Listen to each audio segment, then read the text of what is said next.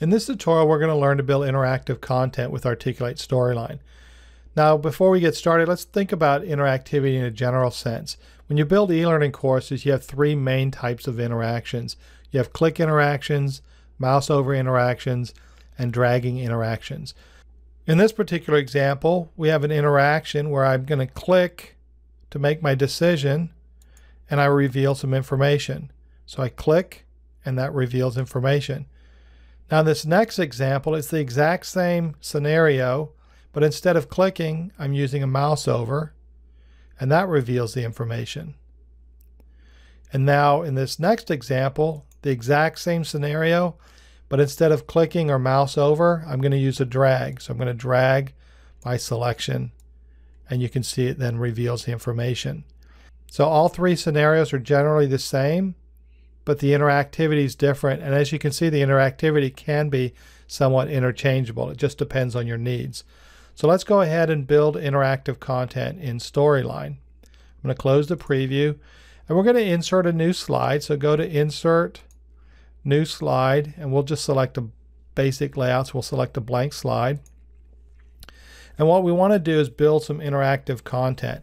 Now, when you work with interactive content in Storyline, you have three main areas that you'll be focusing on. And that would be the states, which are down here, your slide layers, which are over here, and your triggers, which are up here.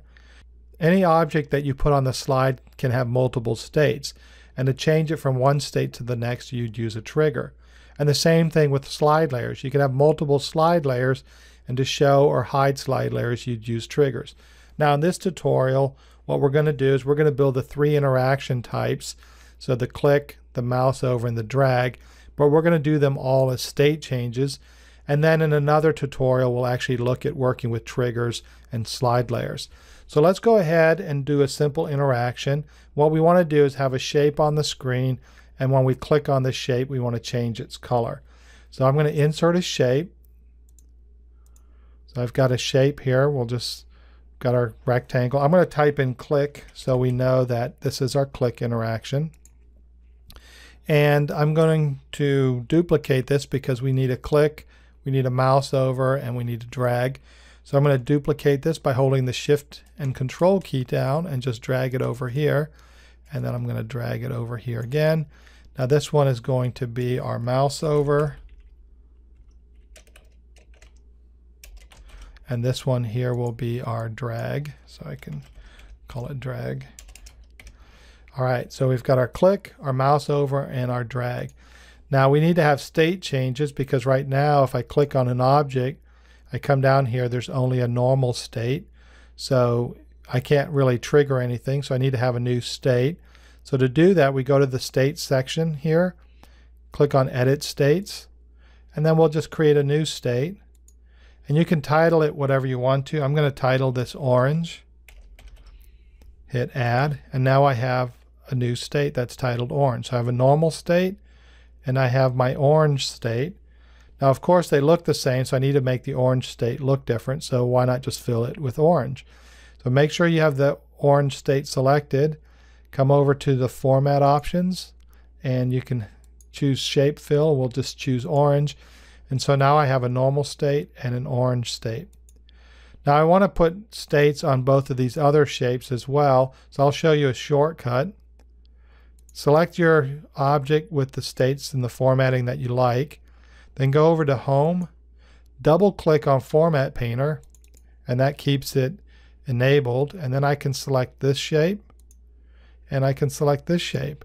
And now when I click away, you'll notice that all three shapes now have the orange state. So the Format Painter picks up the format from the original shape and applies it to the other ones.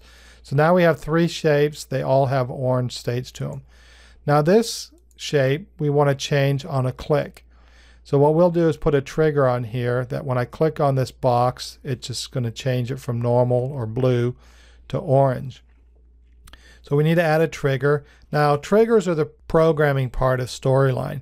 And generally, I kind of talk through the triggers, and that helps me think through what I'm trying to do. So it's always, what do I want to do? When do I want to do it?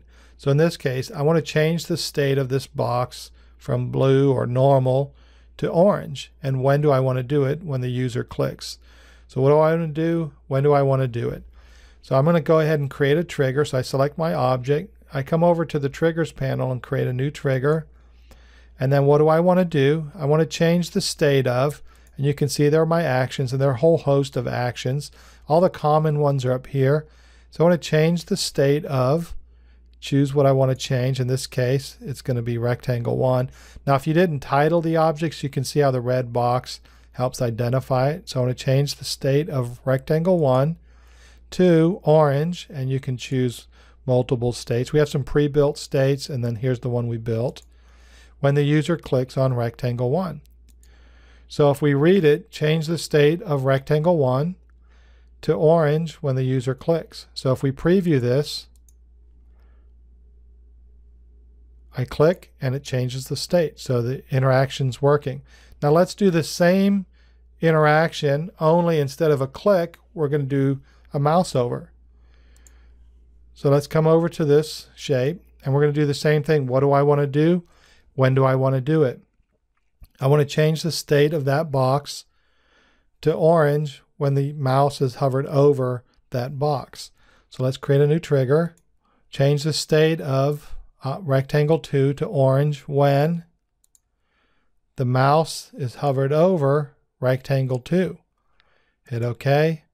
And now when we preview this, we have a click interaction and we have a mouse over interaction. Now what we want to do is create a drag interaction. So let's go ahead and close this. Now drag interactions are a little bit different because normally you're dragging something somewhere. So we call that a drop target or a drag target. So in this case, we need to have a target. So we're going to say we want to change the state of this when it's dragged over a target. So let's go ahead and do this. I'm going to insert a shape. And this right here, we'll create a shape that looks, it's probably about the same size, right? So this will be our drop target here. So I'm going to call this target, just so we know what's going on. And I'm going to turn this one gray, just so it's a little bit different. So we'll do a light gray here. So this is our target. Now what we want to do is we want to change the state of this object from normal to orange when it's dragged over this target. So let's go ahead and create the trigger. So let's create our trigger. What do I want to do? I want to change the state of, that's rectangle 3, which we can see right here, right? Rectangle 3.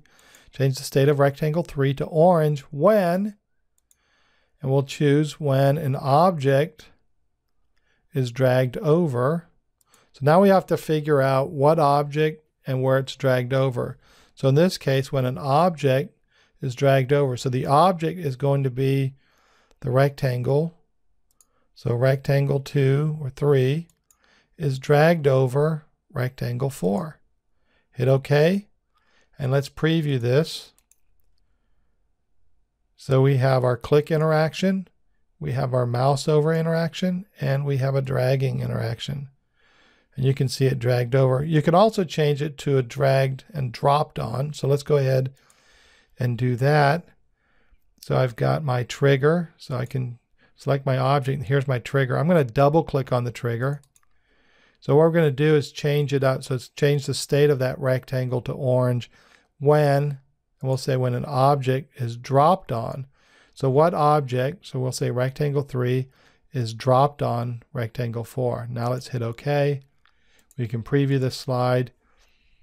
So we have our click, our mouse over, and we have a dragging interaction. And that's the essence of building interactive content and storyline using triggered state changes. So what we have here are 3 of those core interaction types, and you can see how we built the triggers. And so we've got click, mouse overs, and dragging interactions, and we were able to trigger a state change.